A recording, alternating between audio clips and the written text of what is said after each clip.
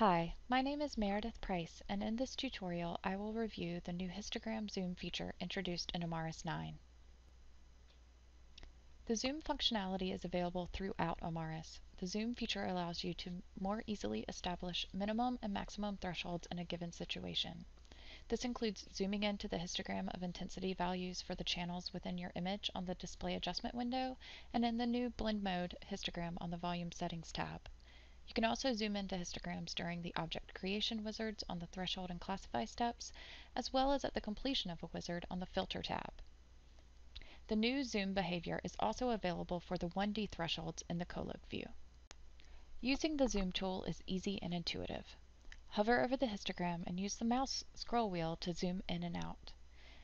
Use left and right clicks to set minimum and maximum thresholds. You can click and hold to drag those thresholds. To pan, right-click and hold the yellow rectangle seen in the zoom bar in the picture on the right. Double right-click on the zoom bar to reset the view. Now I'll show you these features inside Amaris. Here's an image of a zebrafish embryo.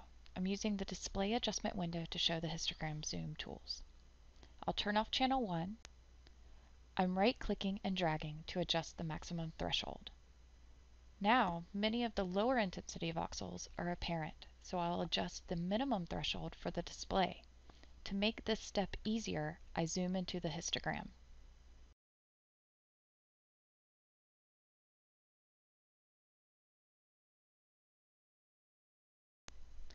I reset the zoom view by double right-clicking on the zoom bar above the histogram.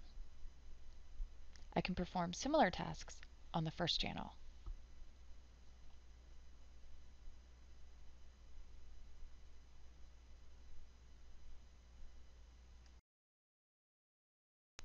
The zoom tools work exactly the same way when dealing with objects you've identified with Amaris' spots, surfaces, filaments, or cells wizards.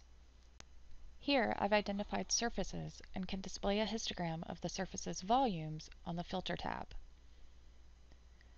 To select all surfaces except for some of the smallest ones, I zoom into the histogram, then pan by right-clicking and holding the yellow rectangle in the zoom bar, and finally I left-click and hold to drag the minimum threshold. Once the threshold is set, I click the Duplicate to New Surfaces button. A new surfaces object is created in the scene list, and the values used for the filtering are included in the name. If you have any questions about these features, please contact your local sales and support teams, whose contact information is found on the contact page of our website.